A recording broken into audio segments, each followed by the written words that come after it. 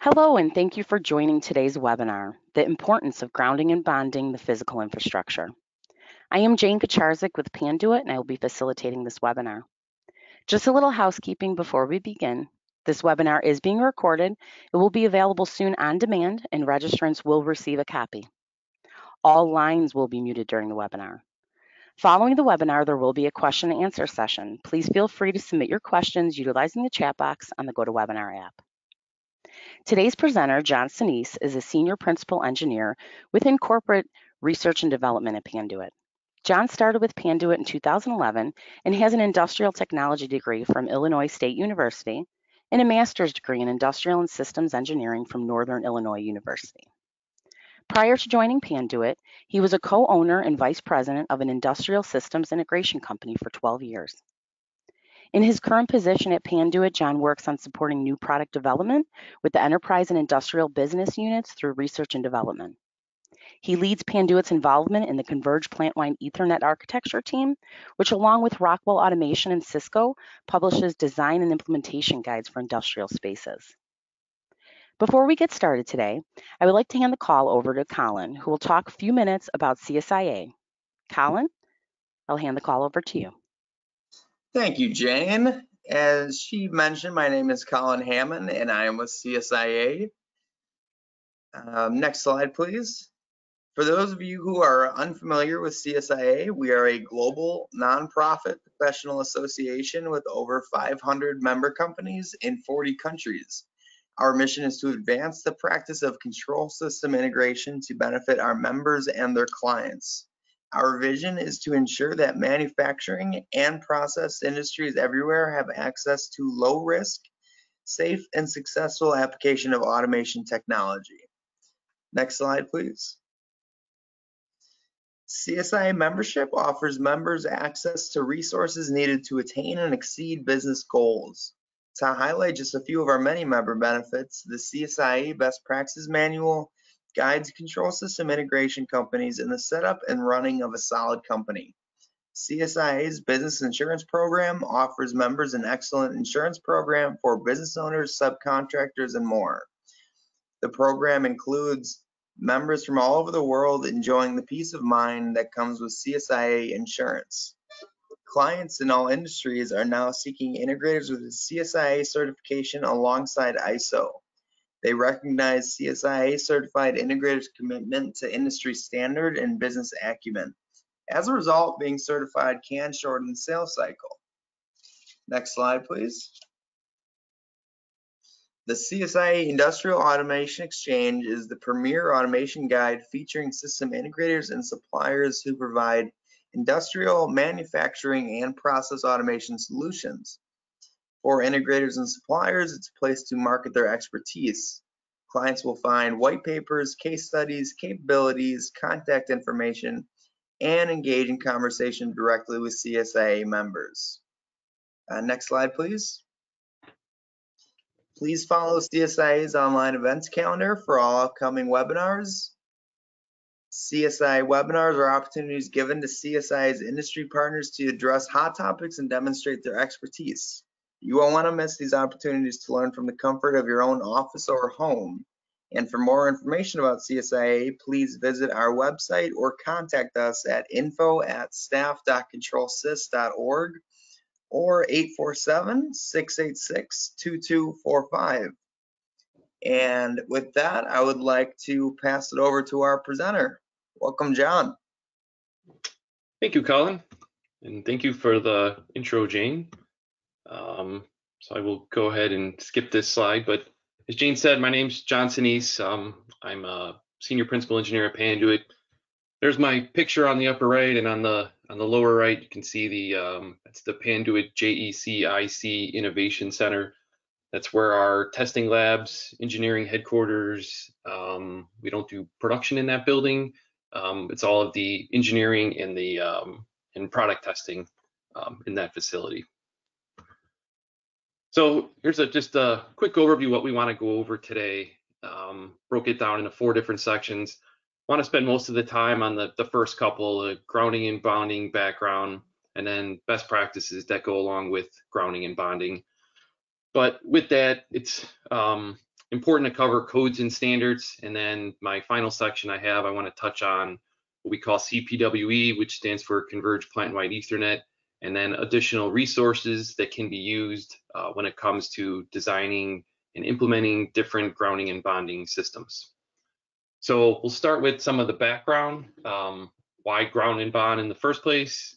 What are the types of interference? And one of the biggest topics for this would be ground loops as a disturbance that happens often in the real world, and it's greatly misunderstood, but somewhat easy to prevent with some prevention measures. So with that, we'll go ahead and get started. Okay, so why grounding and bonding? Electrical grounding required by code. One of the challenges with that, though, is code doesn't always take into effect the performance. So mainly you're grounding for personal safety and to protect hardware. This will improve your network and equipment performance and integrity when properly done.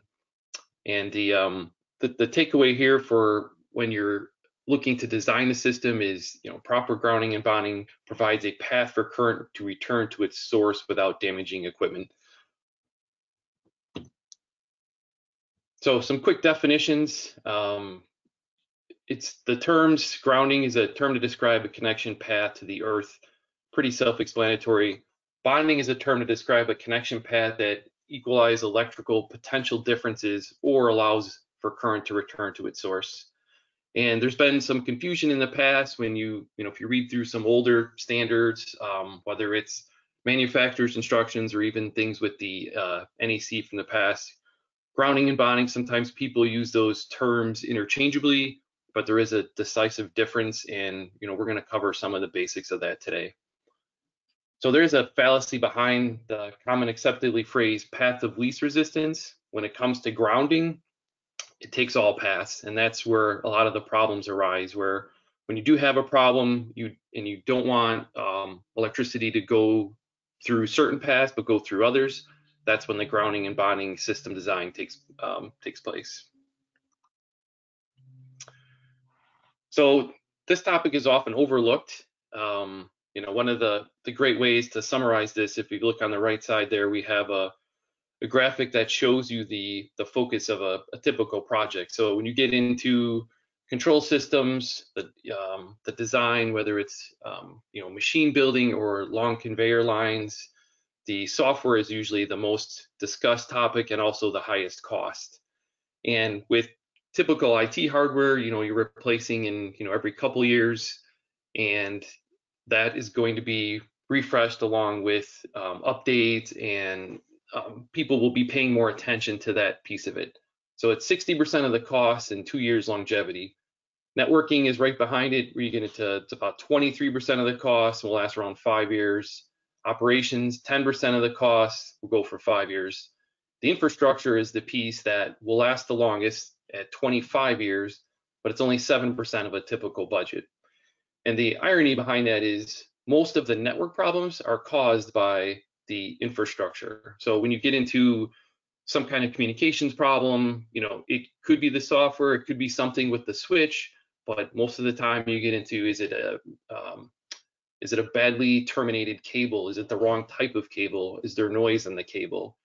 So it's, that's why it says that's often overlooked. Failures that are due to inadequate grounding are unrecognized and usually attributed to other causes. And the standards that go along with this are, some of them are newer than others, but often they're misunderstood or they're not used at all.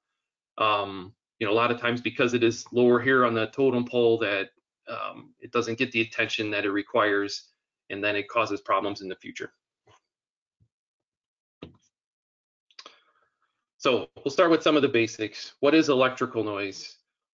So generally speaking, electrical noise is the result of electrical signals getting transferred into circuits basically where they're not wanted, and they disrupt the communication signal. More technically, the definition here, electrical noise is voltage spikes generated by the routine operation of selected system components, which we refer to as the source, that interferes, and it could interfere in different ways. We call that a coupling mechanism, with the routine operation of other selected system components, which we call victims. So you can see on the graph here, we have the blue line signifies the source wire, and the green line would be the victim wire. The source wire interference is the red line that can be transferred to the victim wire in different ways. So there's many different types of sources, VFDs type pulse width modulated devices where you have a fast switching signal which can cause that noise. Also switching power supplies, 24 volt DC, very common in industrial control panels, also generates some bit of noise, and contact switching of inductive loads. What are the victims? Typical Ethernet communications is probably one of the biggest ones, but when you get into any type of high speed or analog communication, you have an encoder on a machine, or you have other types of fast switching or critical inputs on a system that could change an output based on a wrong signal. So I don't want to get too technical here, but I just want to touch on some general types of interference. So there's 4 different ones, the first being capacitive coupling. So this is often referred to as electrostatic noise and is a voltage-based effect. Any conductor separated by an insulating material, including even the air, constitutes a capacitor. And capacitance is part of any circle or circuit. The potential for capacitive coupling increases as frequency increases. As industrial networks move towards faster speed, 1 gig or even 10 gig, that higher frequency can lead to potential interference issues. So lightning discharge is an example of a charge building up then dissipating. Probably an extreme example, but would fall under our capacitive coupling. Secondly, we have inductive coupling. So this is a current-based effect. Magnetic coupled noise. Every conductor with current flowing through it has an associated magnetic field. So a changing current can induce current in another circuit, even if it is just a single loop or wire. The source circuit basically acts as a transformer primary, and the victim would be the secondary. So you look at the picture on the lower right there, that kind of gives you a basic illustration of what a transformer would look like. So the inductive coupling effect increases as you have more current flow, or it changes at a fast rate. And also the proximity of the 2 conductors would be one of the most telltale sign that you have a problem with that. So inductive and capacitive coupling are referred to as near field effects, since they're prominent at short distance, and as you separate them, the distance decrease their effect. So this helps to explain one of the noise mysteries, where you can slightly reposition a wire and see the effect of it change. So when they're in close proximity, these become issues.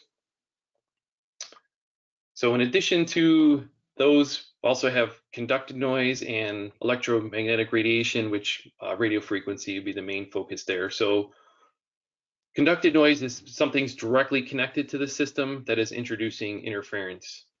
So coupled noise, like the capacitive inductive that we just talked about, gets to the victim wire a little differently, but ends up being noise conducted on the actual victim wire. While coupled noise ends up as conducted noise, this term is generally used to refer to a noise coupled by a direct connection or galvanic connection. So included in this category would be circuits that have shared conductors. If you get into neutrals, grounds, or if you have any type of leakage current, where you could get a stray signal onto some kind of common plane, and that would affect signals of lesser amplitudes, and then you would see a negative effect on the data being transferred there. So in the event of leakage current, those are usually pretty easy to find, because if you turn off the device, that problem instantly disappears. So the one on the bottom there, electromagnetic radiation. So an example of that is radio transmission. Industrial control wiring systems are sometimes large antennas that can radiate noise signals from the open air. RFI ranges are typically higher frequencies, ranging from 10 kilohertz to hundreds of megahertz, and sometimes even higher. And at these higher frequencies, lengths of wire start acting like transmitting and receiving antennas. So the noise circuit acts as a transmitter, and the victim circuit will be acting as a receiving antenna. Luckily, RFI can be mediated by, with some designs and some proper planning up front. And so conducted noise in RFI is a focus of a lot of the European regulations, more so than it is in the US, but it's still something to consider for both.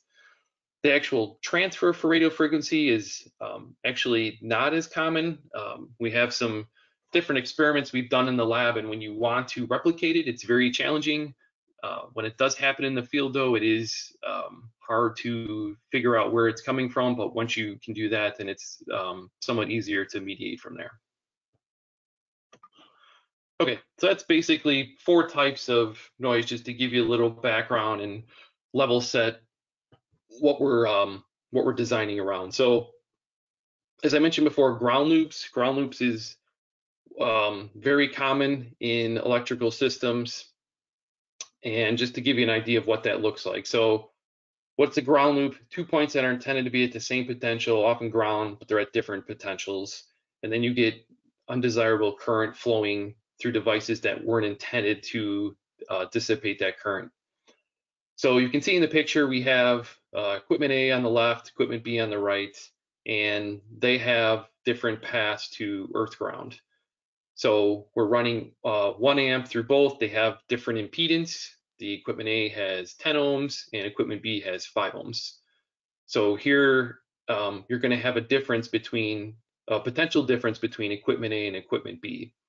So if you were to connect, say, a network cable or something there that had a shield, current would try to flow on that. So how would that look if we were to correct that? So if we change and we bond equipment B to equipment A, then you would have all of the current flowing to earth there. The 2 amps would go through that 10 ohm impedance on the lower left. So as you can see, then we have a 0 volt potential difference between equipment A and equipment B. So in this case now, if you did connect something from A to B, you wouldn't have to worry about a ground loop forming within that.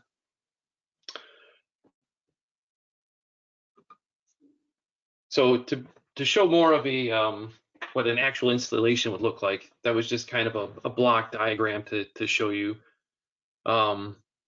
This is a multi-point ground system, just an illustration of one. So as you can see, we have on the lower left, we have our service coming in where we have an earth ground on the far left, and then the service is bonded to there. We also have some frame from the building grounded, and then example of like a water pipe that has a ground. And the control panel is connected to that. And then on the right side, we have a machine that has an HMI panel on it, and it has its own ground. And this is a very common way that grounds have been done in the past. In fact, I know for a lot of our Panduit manufacturing facilities for years, our standard procedure, this goes back to probably the 80s and 90s, but we would pound ground rods all the way into the earth to make connections at each panel.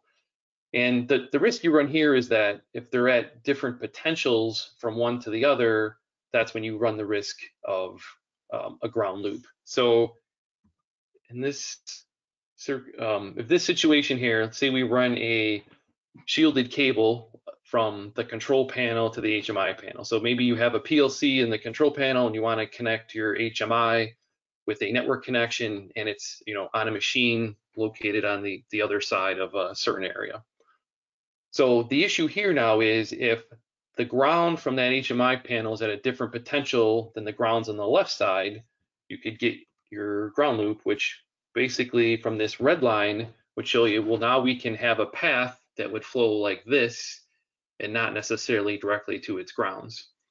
So if it is a higher current or switching frequency, then you might have some data interference on that shielded cable, which is the blue line on the top. So if this happens, what can we do to remedy this type of situation? So we can add what we call an equalization conductor, which basically is going to put that control panel and the HMI panel at the same potential. There are some stipulations for how you do this, as far as how long it can be, what size conductor it can be. that is referenced in a couple different standards. TIA is one of them, and I'll show you at the end of this presentation some of the other ones you can use as a reference for this type of installation. So what this would do, this would give a connection from the control panel to that HMI panel where that current can travel instead of going over our sensitive shielded cable. So one other quick thing to mention here I have on the left side is, per code, a grounding system shall be intentional, visually verifiable, and adequately sized. So one thing to point out there is where, if we ran that shielded cable, that blue line, in a piece of conduit, someone could say like, oh, well, that's, a ground conductor that's going to provide my equalization. And the challenge with that is going to be if it's not intended to be specifically for grounding, it may not meet certain codes. So that's where you get into what they call an equalization conductor, which is something you would run inside the conduit to bring those 2 points to the same potential. So another way to approach this, installing equipment bonding jumpers that connect at the bounding bus bar creates an equal potential or equipotential grounding system. So as you can see, this is different from the previous slide where we had several connections directly to earth ground, whereas in this setup, we will have bonded connections back to a single point ground. So this will also eliminate the potential for a ground loop, because now, as you can see, when we have that connection on top, the ground for the control panel and the HMI panel can clearly go back to the same ground because they'll have the same potential. They won't have a difference where ground will want to travel within it. Unfortunately, one of the things we see in the field is when there is a problem with a ground connection, often to solve it, maintenance or someone will try to remove one of the grounds to eliminate the problem. And as you can see from these two, when you do that, the current that's seeking to get back to its source is going to find another path, and that's not necessarily a path that you would prefer. So it's one of the things we definitely discourage as far as a troubleshooting tactic. So one final slide for this section. Probably the most common question we get is, where do ground shields on a network cable? So 3 different schools of thought here. You can ground it at both ends, ground it at one end, or not ground it at all. So we definitely recommend grounding at both ends. We've tested this out in many different lab tests as far as just over time from field testing also. So there are some disclaimers there, like we just discussed. If you have them both ends at the same potential, you have nothing to worry about as far as a ground loop. When you do connect the cable, if there are differences, that would be, that could create a ground loop, and then you would have problems. And that's one of the reasons that this discussion comes up often, where if someone has a problem, like grounded both ends of a network cable, they disconnect one end of the ground and then it works, solves the problem, then the school of thought is adopted, well, it's better to ground at one end. So in the event of a ground loop, yes, it would fix that, but overall, the benefits are better grounding it at both ends. So as I mentioned, you could use the equalization conductors to fix the problem. There's also grounding through a filtering circuit, which I'll cover later more in the next section. But just for a sketch of that on the bottom, if you could follow through, there's quite a bit of detail in there, but basically what it's showing is the green path is our path of our shield. So we want that connected from one side to the other with, we have shielded patch cords that are going through patch panels and are connecting from an Ethernet switch on the left side to an end device on the right side. So in this diagram, we show the RC there, which is basically a filtering circuit that's connecting the shield to ground, but it's showing that basically it is grounded on both ends, and that would be the preferred method. And with the filtering, it's probably the most effective way to install a shielded cable. So I mentioned about the grounding wet end. You also have the possibility of the antenna effect, and it's not good at dissipating radio frequencies. It would eliminate a ground loop, but like I said, there's other ways to deal with that. And finally, the option of not grounding provides very limited protection. You basically have a piece of shield in there that will absorb some different electrical problems, but it has nowhere to dissipate it. Then there's some more technical things with standing waves or reflection. There's a paper I referenced at the end of this if you want to read more of the details of the problems with that. Okay, so that kind of covers the basics, the background. Now we have these different types of noises, we have these problems. What can we do to prevent it? So we'll go through some best practices, show the preventive measures, and how we can improve that situation. So 5 different preventative measures listed here: the segregation, shielding, bonding and grounding, filtering, and suppression. So we'll go through those in detail, but that is the 5 we're going to talk about. So preventive measure of segregation. So this control panel is a great picture to kind of summarize this one. We're separating sources and victims of electrical noise into zones. So if you can't put a barrier in between them, the amount of air gap you need typically is 6 inches. That will give you space that you'll know for sure that you won't have interference between a couple wires. So designing the panel with hardware segregation in mind, you avoid designing for neatness, tradition, or convenience. So I like that term because it happens a lot where, it's always been done this way, so that's why we're going to do it. Or, I need the drives located on this side, so it's, more convenient to get to them when I open the panel. Other reasons that don't take into account the possibilities of noise interfering in the control system.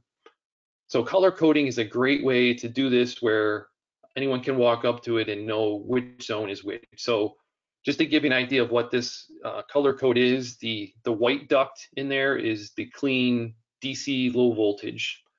When you get into gray, it's more what we call like dirty wiring, typical AC wiring. And if it's more extreme, we call very dirty, then you're getting into variable frequency drives, any type of pulse width modulation, high switching frequencies, that would be the black duct. So if you see it in the bottom there, there's a couple pieces that illustrate black being the most noisy area. And this one has intrinsically safe wiring, so that's usually indicated with blue wiring and blue ducts. There's also some rules you got to watch with that, where even by code you can't be within 2 inches of other types of wiring, just because of the risk of wiring another stray wire hitting it and sending higher voltage to a hazardous area. So it does get challenging to do this segregation. Obviously, you may have to use more panel space. So then you'd want to take into account, what else can I do to free up some panel space? So newer components now have smaller footprints. There's different types of wiring duct you can use.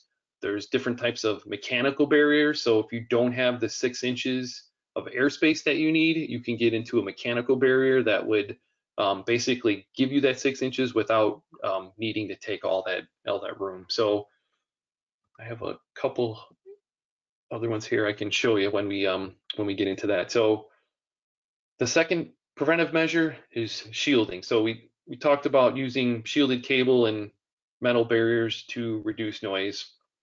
There are different types of shielding cable. Unshielded cable has improved over the years, and there's tighter twist rates now with Cat 6A and Cat 7, and it does do a great job to protect against crosstalk, which is interference between conductors. But when you get into the industrial environments, there's other factors such as this electrical interference that comes into play, and the shielded cable would be needed. I should mention too, if you get into extreme cases, if you're trying to dissipate too much of the noise interference, fiber is still the best solution for noise immunity, because it's inherent, just because it's only light signals, there's no copper there to interfere with. And The key to mention, like we said before with the shielding cable, is if installed incorrectly, it can introduce new problems. It's really important to take some time to go through the design and make sure it is grounded correctly, it is spec'd correctly, or using the proper type. There's a lot of different types of shielded cables. I list some here. You'll see these abbreviations: FUTP, SUTP. There's just different types of foiled shield, braided shields, and combinations within. So again, that mostly goes into the design part of it. An interesting fact here: in the United States, about 10% of our communication cables are shielded, while in Europe about 90% is shielded. And why is that? They spend a lot more time with codes and inspections on looking for ground loops and making sure equipment is at the same potential. In fact, the IEC code has some testing requirements for ground loops, which they do not, we do not have in North America. It's not as common. So the grounding systems are not as good typically in North America as they are in Europe, and that's why there's more shielded cable in Europe. So as I mentioned, the shielded wiring duct and noise shield are pieces of equipment you can use to obtain that protection. So just to give you an idea what that looks like, here's a typical noise shield. This can be used just straight in a, mounted right to a sub panel. You can run wires. There's even cable tie slots. You can tie them right up to that.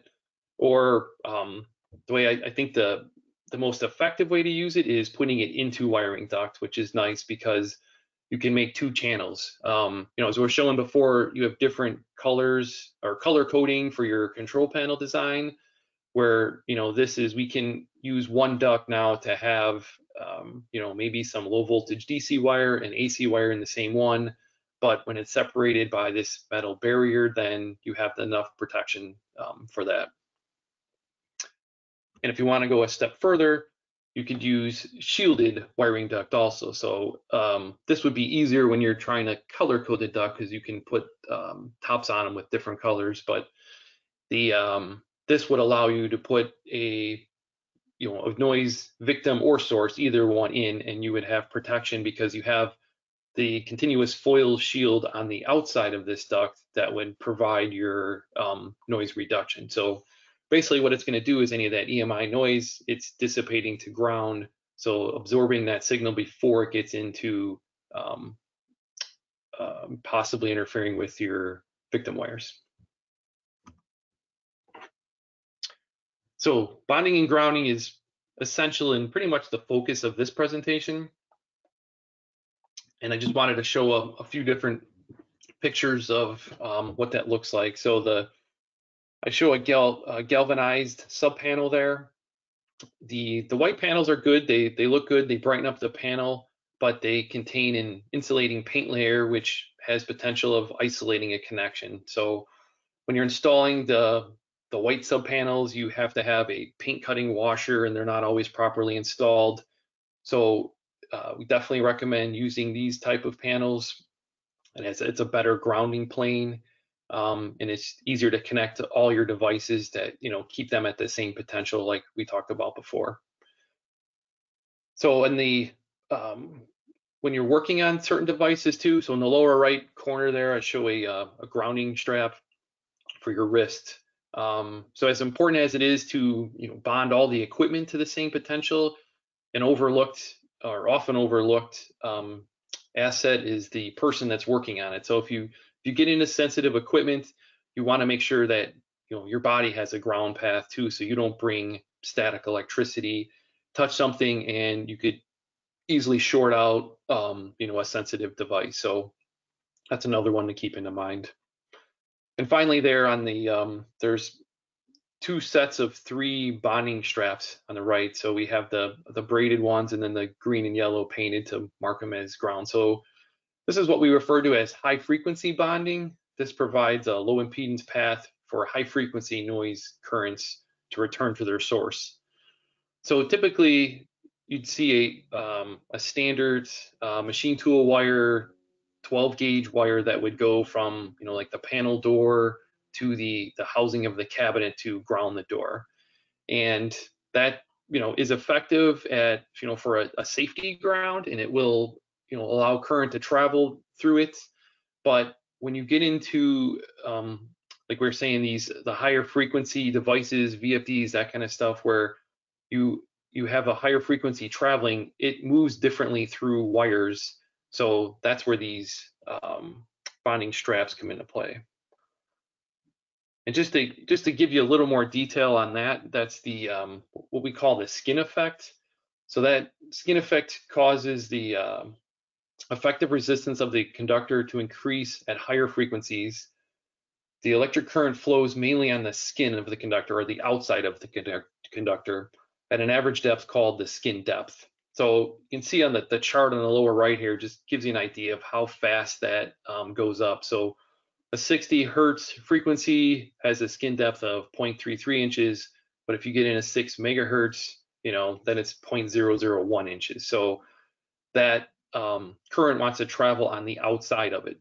So ideally, if you can, picture if you had a pipe for your ground, that would be an ideal way to dissipate this type of noise, because it's going to the skin effect, where it would, most of it would travel through the outside of it. So that's the engineering behind the design of these straps, are optimizing that surface area to dissipate that frequency.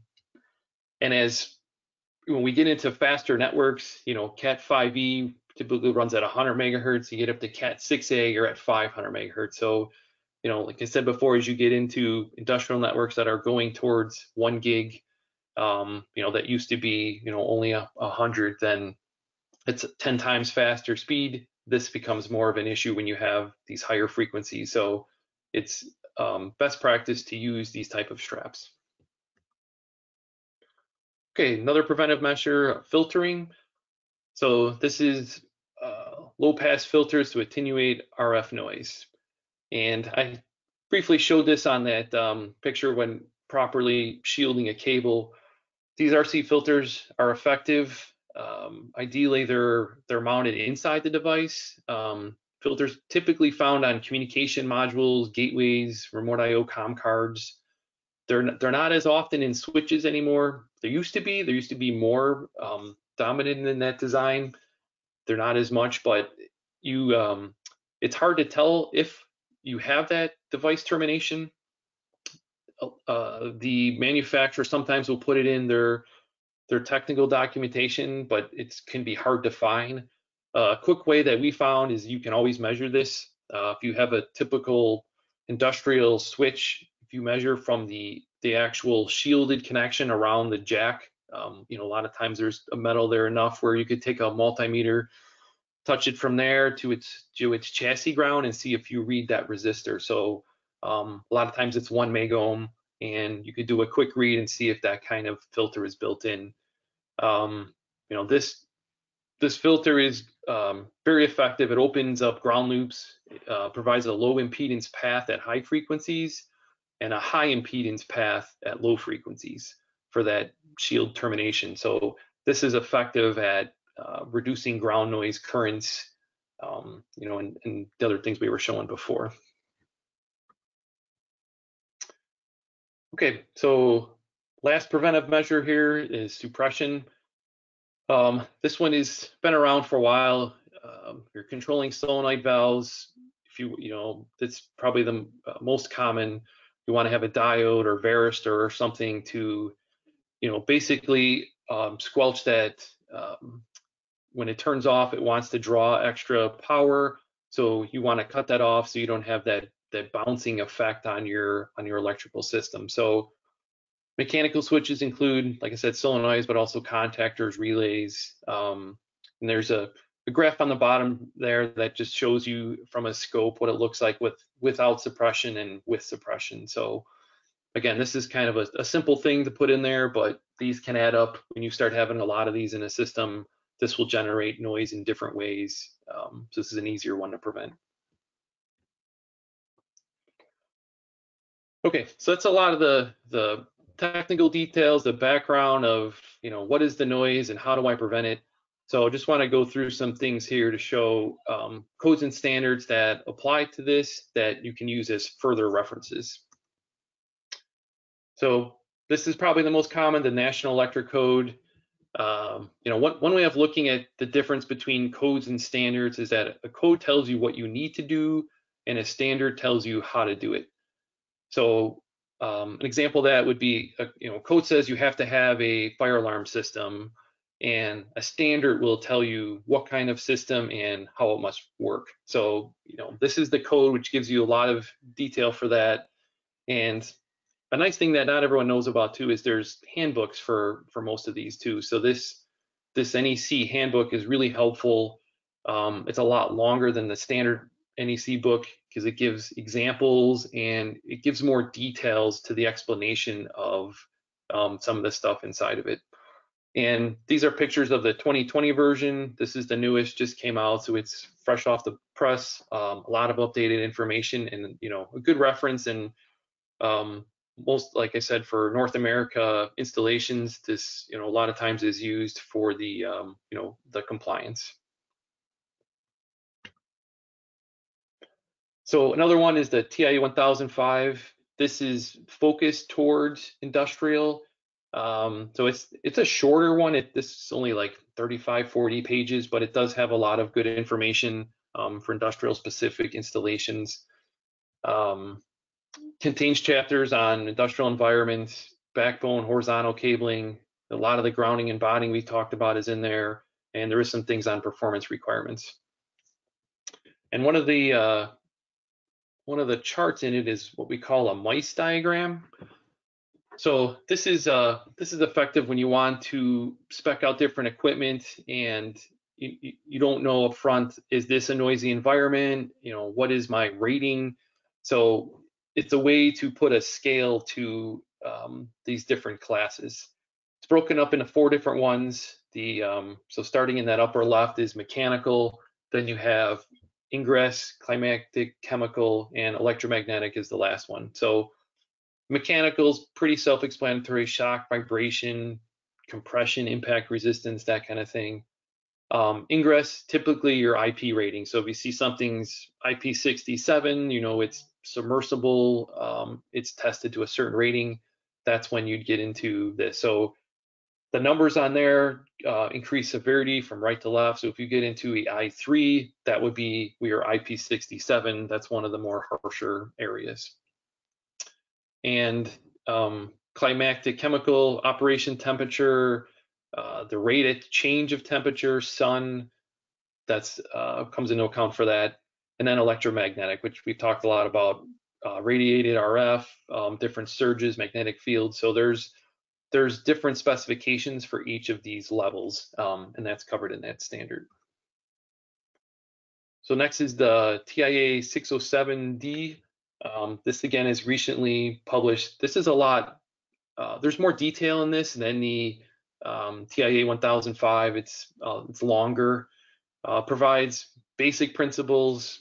This gets into components in the design of telecommunications, bonding and grounding, but more generally for buildings, not targeted to industrial, like the 1005. There is some overlap, but there's more detail into this one. Then I also mentioned too that it's harmonized with ISO and IEC standards, which means it's using the same terms and language that you see in other ones. We talked about the equalization conductor. This is a standard that you would use for that would give you details on the size, the gauge, that kind of stuff. So in NFPA 79, this is more of a overall standard for machine building. It's great for system integrators, machine builders, OEMs, a lot of different details. It does cover grounding and bonding and details on wires, different sizes, conduits, different ground types, proper labeling. There's a lot of good information in this one too. Okay, so my last section here is CPWE and some other resources to use to get more information. So the reason I wanted to mention the CPWE, which again stands for Converged Plantwide Ethernet, is that there's a lot of testing that goes behind these documents. So I have some links here at the end to show you, but it's basically a group with Panduit, Rockwell Automation, and Cisco. It's been around for many years. There's several different documents out there. The original document was around 550 pages. It was very overwhelming, lots of great information, but it was intimidating to look at. So since then, it's been broken up into a lot of different standalone documents that are more digestible, smaller chunks of the information, and divided by topic. So they're good references. And we have a physical infrastructure one that we've finished recently that I'll show you here that goes into details of a lot of the stuff we talked about today. So there's lab testing facilities for each company. Here's just some photos of Panduit's lab. This shows you some of the capabilities. We have testing with Rockwell Automation and Cisco there on the left-hand side. Most of that protocol is Ethernet IP.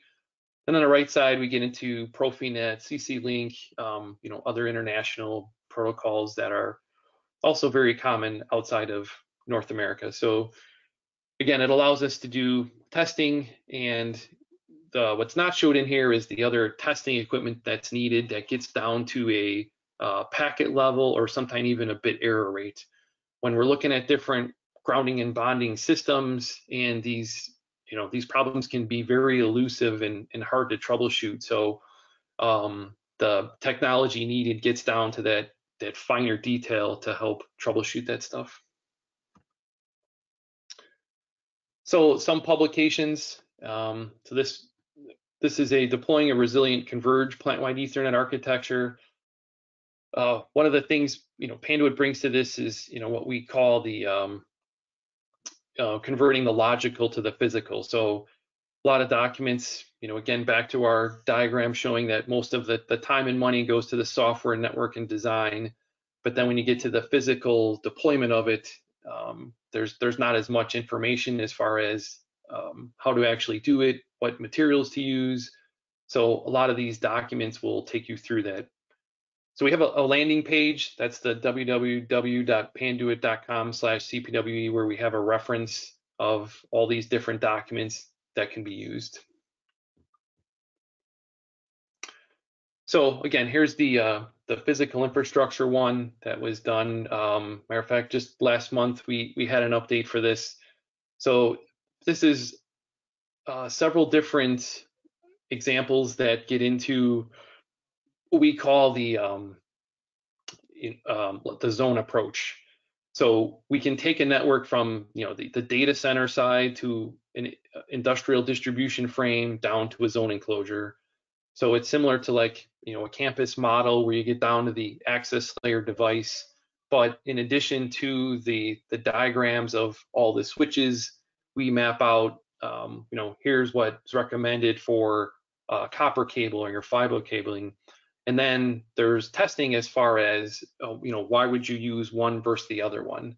And, if a circuit was interrupted, how fast will it converge? Is it faster if I use a, copper network, or if I use fiber, and, multi-mode versus single mode? So a lot of those details are in there.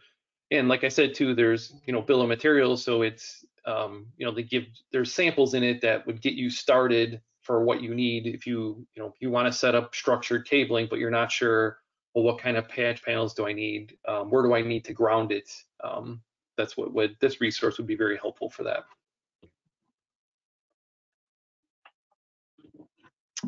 Okay, so just a couple more resources. If you want more details on the actual testing, so we didn't get into what we call Verimatrix cabling, which is a discontinuous shield.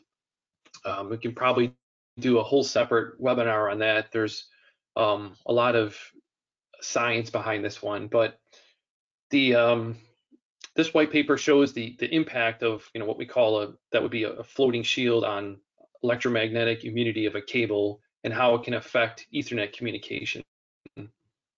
Tests show how it can actually reduce EMC performance by a factor of as much as 3 with higher packet errors and drop links.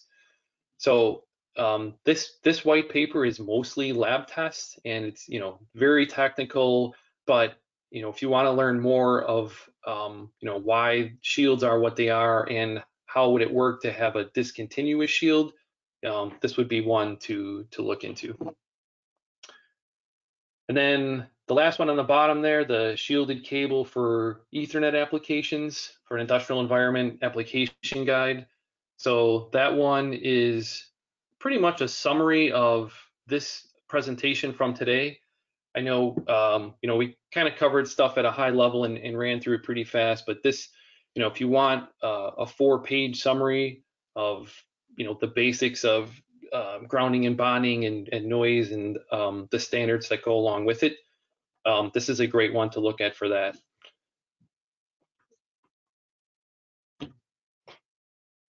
Okay, so we're getting down here. We got about 8 minutes left. This is my what we reviewed today. Just a quick recap. So we talked about the background of grounding and bonding, why it's important. Hopefully showed you the kind of the basics of what noise is, how it can affect the system, and most importantly, what are the best practices? How can you avoid it? The number one thing with cabling and these grounding and bonding systems is it's so much cheaper to do it up front than have to do it later, or worse yet, have to troubleshoot a problem. If if the time is not taken to factor these things into this design, then you end up spending, there's all kinds of surveys on this, but you could get into 10 times the cost when you're troubleshooting a problem, or if you have to go back and pull out cabling that was incorrectly spec'd out or installed. It's worth the time to do that work up front before you get too far along with it. Then we talked about codes and standards. So like I said, that the NEC is probably the most dominant, but there's, as far as getting compliance for systems in North America, there's several other ones. I know we talked about 3 or 4 other ones, but there's a dozen more we can go into. And the one thing to know too is most of these standards reference other standards. So it does take some time to go through it. Once you start reading it, then you have to reference other ones. Then you need to get several different standards in front of you to fully understand. And this is just kind of a starting point of the main ones to start with, and then you can go from there. And lastly, we talked about other resources and the Converged Plantwide Ethernet testing that's out there for for everyone to take advantage of. So hopefully that provides some benefit as the background for grounding and bonding. And we got about 5 or 6 minutes left. So if there's any questions out there online, we can talk about it now. Thanks, Jen. We will use this time to answer a few questions. So if you have any questions, please put it in the chat box on the GoToWebinar app. We did have some come in while you were presenting. The first one here was, what's your opinion on the best way to separate communication cables from other low voltage systems, i.e.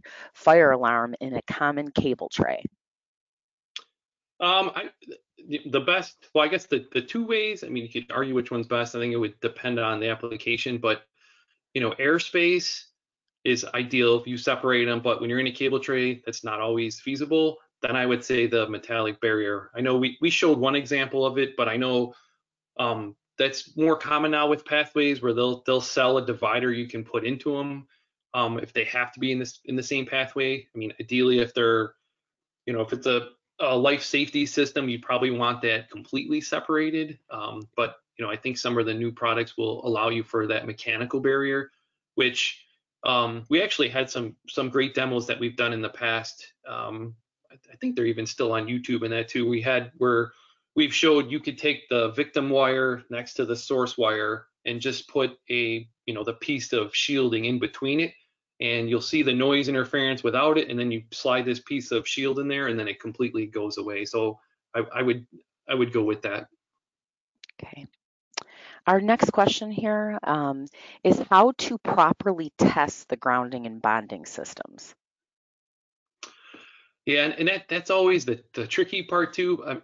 Ideally, if you could read, even with a clamp meter, a lot of times if you're reading the ground connections to see if you have current flowing, ideally you should not have. You don't want current on there. So if you can read current on those systems, it's ideal. The other way would just to, if you can read the resistance to know what your potential difference is from different ones. That does become an involved project, because especially when you get into grounds, there's different tests you can run for the soil, and if you have some type of mesh ground that's used, sometimes service is required for that because it gets more detailed. But generally, if you can read the current on those grounds or the potential difference, that's where I would start. Okay. This next question has a lot of details, so let me know if you want me to read this twice, but here goes. What is the best way to bond rooftop structure designs to support communication antennas and the antennas themselves? Assume there is a communication room on the floor below where the cables will run to and be connected to electronics. Wow, that is a very specific question. Yeah, so I don't know if that's maybe something we want to reach out to them individually. Yeah, I mean, just generally speaking, like I was, I was mentioning the painted sub panel versus, like a galvanized panel. I mean, the actual connection part is key, but I think this question is more addressing a grounding system, as far as when you get into radio frequencies and that, which would be a much larger base type approach. Okay. But we'd have to go into that in a little more detail, I think, to properly. Yeah. And there was also the question that came in if we're going to be sending a copy of this PowerPoint. Typically, we do send a version with your follow-up email, and there also is a recording of the webinar itself sent, so you'll have both of those options. Sorry, that question kind of was for me. Another question we have here is, how do you obtain the different standards? Are they free? Yeah, that's a good question, because like I said, one, will typically reference the other one. So it's there are different like online ones that you can get for free. I know like the NFPA standards will allow online access if you register. So you can't download it, you can't get a hard copy, but you can go on and read them. And if you actually want a hard copy or a digital one, they're really not that expensive. I think the NEC one is like $80 or $90, and the handbook one that I mentioned is a little more expensive. That's probably more like $180. But again, even the TIA ones are usually around $100 too. So if you want a physical copy, you'd have to purchase them. Otherwise, like I said, you could have access just to read a part of it online. Okay. Looks like we have time here for one more. Is Category 6A cable more susceptible to noise interference than Category 5E? Yeah, no, that's a great question. So 6A is a better cable. It has a tighter construction to it. It can runs at a higher frequency. That's what makes it a 6A cable. And typically the 6A will have a faster signal on it. So I guess inherently that's more susceptible because of the speed you're running. And with the 5E cable's not as good, but you can't run 10 gig, 100 gig on that, so you're running a slower signal. So the 5E cable may be good enough to shield off because it's a lower signal. Okay. Well, it looks like that was our last question, and we are right on time here. I want to thank everyone for their questions today and your time. This will conclude today's webinar. Okay, thank you. Thank you.